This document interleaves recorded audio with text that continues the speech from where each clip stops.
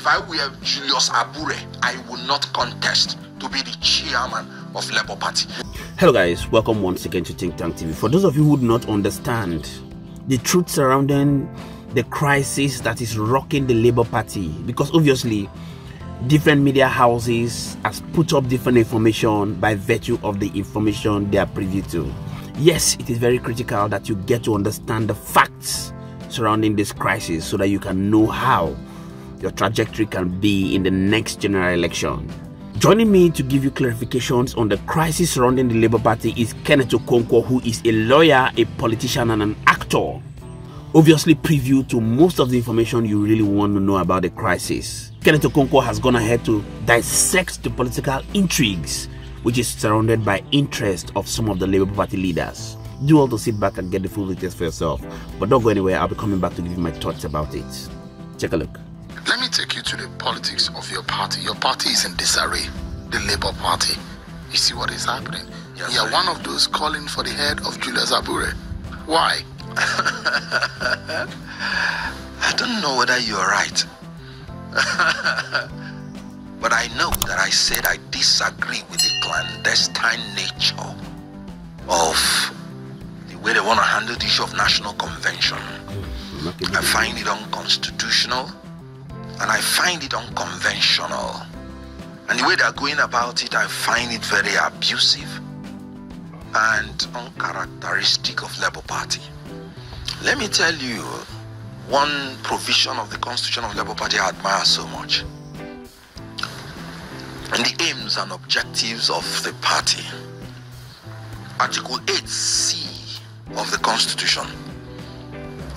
He said the aim of this party should be to create a new Nigerian personality who is patriotic, altruistic, transparent, committed to due process and rule of law in governance, in industry, and in other aspects of our national life.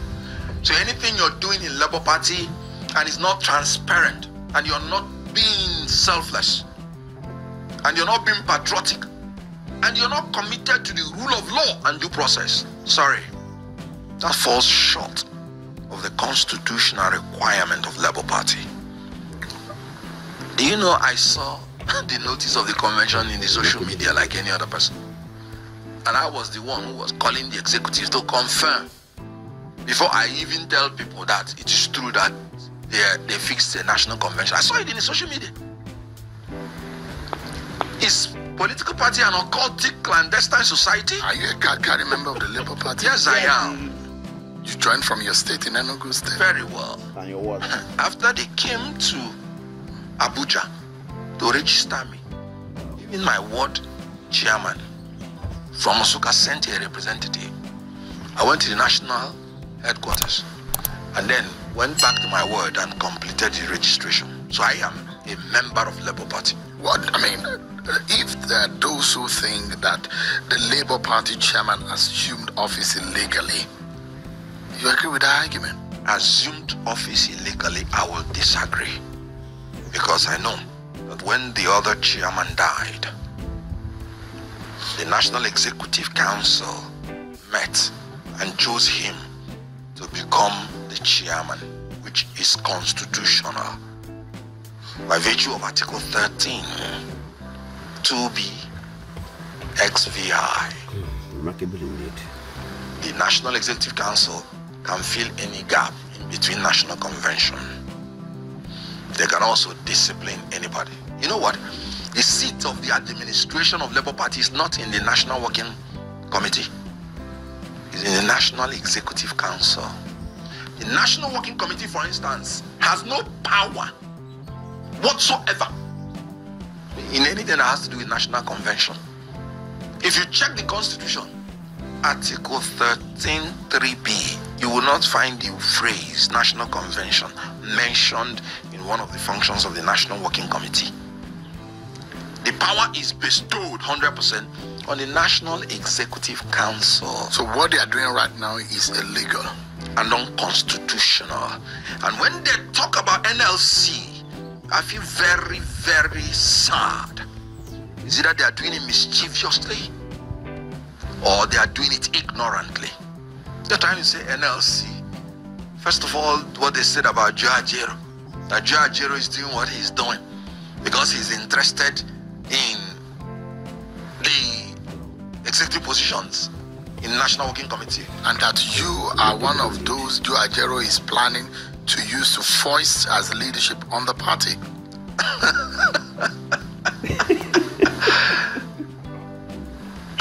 You know why I'm laughing? I do not have any communication with any member of the Nigerian Labour Congress. None. I've never sat down one-on-one to discuss with Joe Ajero about the Labour Party. The few occasions I met him, we exchanged pleasantries. Very few occasions, and everybody left. But let me tell you, the people that are doing the wrong thing. I hate when people approbate and reprobate. When the renegade faction went to the secretariat and threw out Abure and his officers, it was still the same Joe Ajero that mobilized the Nigerian Labour Congress under the correct position that Nigerian Labour Congress is a factor in Labour Party, and that you people that came in from the back door. It was still this Joe Ajero that mobilized people and went to the national secretary and threw those people out and restored Julius Abure and his members. And now they are turning back when the same Joe Ajero and NLC used the same method, because they are saying what you're doing is illegal and unconstitutional, to preserve and protect the integrity and sanctity of the secretariat, like they did before. Now you're in the receiving end. You're now saying all the things you don't know. Let me tell you, NLC is part and parcel of the National Executive Council and even the National Working Committee. Statutorily. Sure, not as an organization, but the Constitution gave them power to elect one of the National Deputy Chairman. Must be from NLC, one from TUC. As members, do you know that the presidents and secretaries of labor centers are members of the National Executive Council statutorily? I am talking about Article 13 of the Labour Party Constitution. It is here. And National Working Committee. That's why we have 3 deputy national chairmen in Labour Party. One of them must be from NLC, the other from TUC. Remarkable indeed. One must be a woman. Women leaders of labor centers are members of the National Executive Council. They are accusing Joe Ajero of bearing a presidential ambition, and that's why he's doing all of this to the Labour Party. First of all, I find it laughable. And you know why? Is it because of what is happening that they are bringing the blackmail? You know, when you say they want to pencil me down, I think I was watching your show, was it yesterday? And when I heard my name, I was looking around to know that there is another Kenneth Okonkwo. I think the guy just likes dropping my name. Maybe my name gives him vitamin kwekwe, and he just can't stop it if he believes that he derives some essential nutrients from mentioning it. So he just can't stop it. And me being a lawyer that allows people to have their freedom, you know. But you know what? I do not succumb to the blackmail of professional troublemakers. What do you expect from them? They feed from the crisis. So they will always blackmail. When Joe Ajero was defending them, you saw Abure standing by the side of Joe Ajero. Joe Ajero was the king, this and that. Now I saw what that person, he just mentioned his name. I saw what he said. He's now talking about making as if he's now rapporting the Abure faction. You know why? Because the Court of Appeal just nullified them. And please, when you call them again and use the word faction, you are rendering yourself liable to be sued. Because the Court of Appeal has thrown away their case. That's why you did not hear him mention again interim order. You didn't hear him saying Abure forged or did not forge. Now he's saying they are one party. These people do not have principles. They feed on crisis. So you think that Julius Abure's time as national chairman of the party is over and he should go. Now, is that what you think? Now, constitutionally, if he believes that he has the right to contest under a free and fair convention, you know, I heard them saying that they want to go to national convention first rather than starting from the word. Maybe they forgot that in the constitution of Labour Party, that delegates from the state congress are part of the national convention. Maybe they forgot. And again, most of these people from the ward level are appointed. How can appointed people come to elect people in the national convention? You can't give what you don't have. There has to be, because Labour Party is now growing. So you have to build the structures from the ward level. You do your ward level congress, you do your state congress, then if he organizes free and fair convention, if he presents himself, which he has the constitutional right to do, if he wins, because what I am interested in is due process and rule of law. But you think in your mind that Julius Abure should go? If I were Julius Abure, I would not contest to be the chairman of Labour Party. Why? I mean, the renegade group has alleged that you forged things. The former acting national chairman, a woman, has alleged that you forged things. Some candidates that offered themselves for election under Labour Party have alleged you forged something. Your national treasurer has alleged you forged something. The NLC, who is a prominent member, has alleged you forged something. Let me tell you, in politics, you win by perception. It is when you go to court that you begin to talk about facts and evidence and law. But in politics, the perception is not just right for you. If I were in his position, I would not contest. I am really surprised that he was even contemplating, after all these things, to contest. What perception are we going to have, the Labour Party, when we say we want people who not only that they are not corrupt, but they are incorruptible? Obi has been a governor for 8 years, has been the chairman of banks, held certain positions of trust. How many people have accused him of forging anything? Why has Peter Obi not spoken up about this matter? When you see Peter Obi, you ask him. You are his friend. Yes, and he's a spokesperson. You don't think that if he speaks on this matter, this might actually heal what has become sort of a disgrace and a bad reputation for the Labour Party? Everybody has his own method and methodology of dealing with things. I am an entertainer, I'm an actor. He's a businessman. We may share the same principles and objectives, but we may not share the same temperament. Allow him to use his own method, just as you should allow me to use mine. So when you see him, you ask him.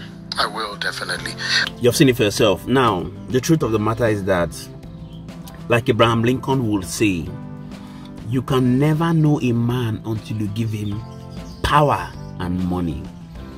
Peter Obi, who is a former governor of Rivers State, has also said that countless times when he was the governor of Rivers State. People can pretend to have integrity. People can pretend to be straightforward. People can pretend to be anything. People can come on national television and say different things. But the truth is that until you unveil them to money and power, you may never know what their true character is.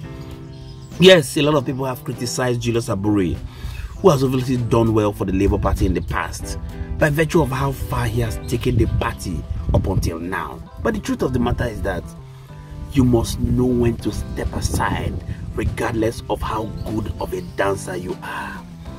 This is exactly what people are talking about in politicians, the APC, the PDP and all of them.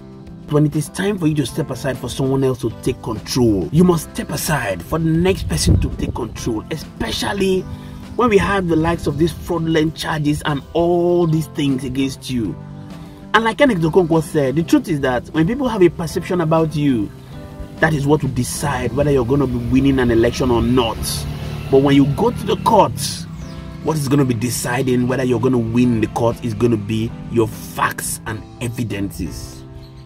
Obviously, A lot of Obidients around the world have criticized Kenneth Okonkwo. The Nigerian Labour Congress, who is one of the major supporters of Labour Party, has also criticized Julius Abure for his actions that is obviously not in tandem with the rules and regulations of the Labour Party. And I think it is best for him to step aside, rather than rubbishing yourself, rubbishing your name after all the good things you have done in the past. Because obviously, when the Labour Party says they are the third force, they want to take over power, they must be exemplary. They don't have you can't come out and say because you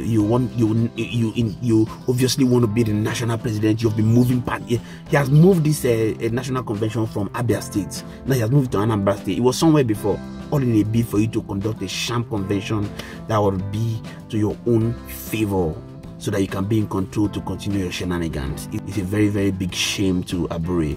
And I think that people must come out to say the truth to him. And everyone who has anything to do with Labour Party must come out and speak truth to power.